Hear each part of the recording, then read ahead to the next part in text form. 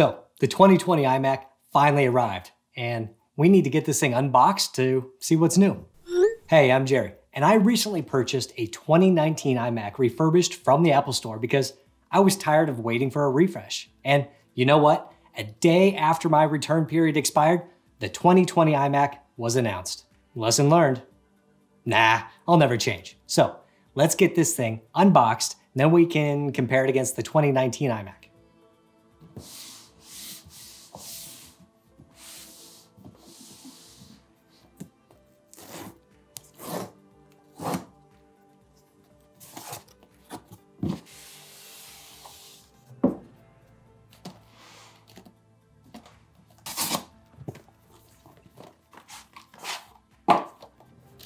Keyboard and mouse.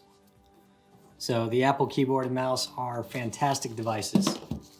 I love the Magic Mouse. I know a lot of people hate it. They don't think it's ergonomic. It's not tall enough, but I just like the ability to be able to scroll left, right, up, down, whatever, and have the inertial scrolling. So I like it.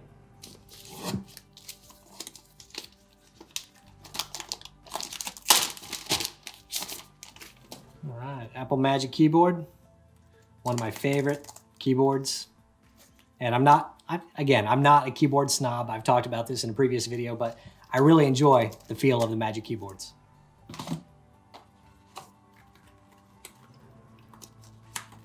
Probably have our environmental information, some stickers, and a cleaning cloth for the display. And a lightning cable for charging.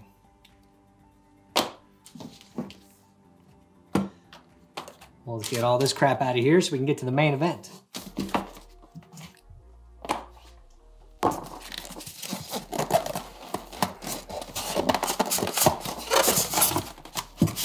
This is actually the third iMac that I've unboxed in the last month or so, because the first refurb I bought actually died and I had to send it back and get another refurb.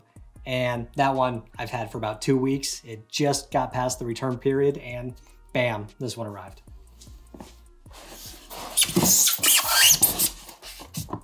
But lucky for me, I called Apple and they said that they would take the other one back, no problem. So they created me a return label and it will be going back in a couple of days.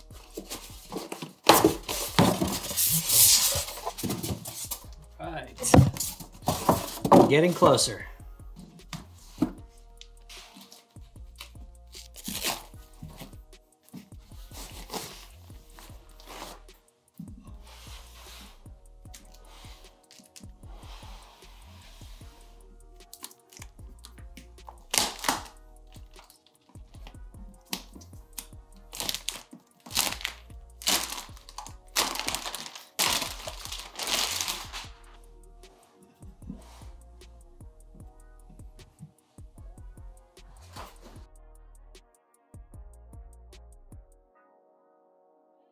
Okay, so we are literally 5.5 hours later from the unboxing.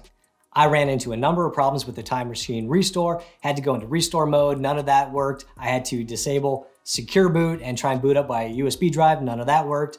Eventually, the thing just started working and was able to log in and here we go. But, so as you can see, this thing is not the redesign that everyone was hoping for and that the leaks suggested. So I guess the new iMac design will be waiting for Apple Silicon, which probably makes this the last Intel iMac and maybe even the last Intel Mac. On the front, we still have the industry-leading 5K big beautiful display that's bright, but now with TrueTone. TrueTone changes the white balance of the display depending on the ambient light. This is awesome in Apple's portable devices when moving between rooms, but I'm not sure how useful that will be on a desktop, but at least it's something new. Apple also added the option for a $500 upgrade to add nano coating to the display, but I don't think many people are going to get that, so we'll just move on. On the bottom, we still have speakers and vents, just like on every previous generation back to 2012. And around back, the 27-inch still has user-accessible RAM, which is awesome because no one should pay Apple RAM prices for this iMac. Side note, with Apple Silicon, I don't know if there's going to be third-party RAM options if Apple builds RAM into the chips like they do with the iPhone and iPad. So something to consider if you're on the fence about buying an iMac now or waiting for Apple Silicon. Also on the back is the same port configuration with 4 USB-A ports, 2 Thunderbolt 3 ports, an SD card reader, headphone jack, and Ethernet. Inside, we now have 10th gen Intel processors, which offer moderate improvements over the previous generation, and now the i5s come with hyperthreading, which allows for better performance on multi-threaded applications. So this mid-tier iMac with the 6-core i5 now has 12 threads compared to last year's 6. I don't want to go into a whole lot of specs and benchmarks because others will do a better job at that. So Luke Miani has done some basic benchmarking already. I'll put a link to it up here. Also inside is all flash storage options for the first time, from 256 gigs up to 8 terabytes of super fast NVMe storage. There's also new graphics cards on the new iMac, starting with the 5300 series on both the low and the mid-tier iMac. I was a little worried going from the 580X with 8 gigabytes of RAM down to the 5300 with 4 gigabytes, but in my basic testing with Premiere Pro, I'm not seeing any performance issues. In fact, I can play full resolution playback inside Premiere Pro and I have no issues. For the work from home crowd, i.e. many people, there's been a much needed improvement on the FaceTime camera, as well as the speakers and microphones. Now with full HD and better low light performance, you can look like you're actually in the new millennium, which is almost 20 years old at this point. A welcome improvement. As you can see, or hear here, the 3-mic array on the new 2020 iMac can actually hold its own. It should be producing a usable audio sound that can be used in a pinch if you don't have another microphone. And I'm not going to touch this up except maybe change the dB level, so let me know what you think below. The better speaker sounds actually comes from the addition of the T2 chip, which controls sound, disk encryption, the camera, and HEVC encoding. Apple says that the T2 gives the speakers variable EQ and an enhanced bass response, so all your content can have big, balanced, high-fidelity sound. Sure. Let's see if I can tell the difference.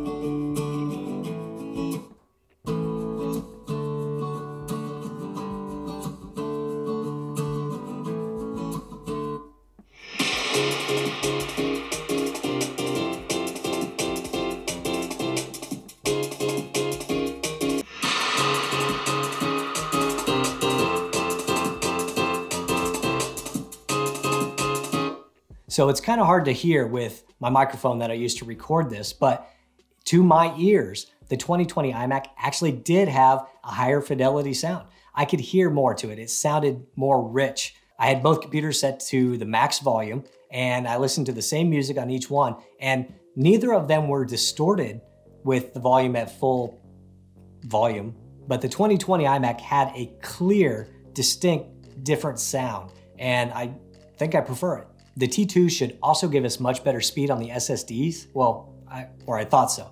On the 2019 iMac, using Blackmagic speed test, I was getting about 1900 read and about 2400 or 2700 write. On the 2020 iMac with the T2 chip, I was getting about 2400 megabytes per second read and write. So a little bit faster read and a little bit slower write, which is a little disappointing. I was expecting much better speeds, but you win some, you lose some. Overall, I would say that this is a nice upgrade from the 2019 iMac.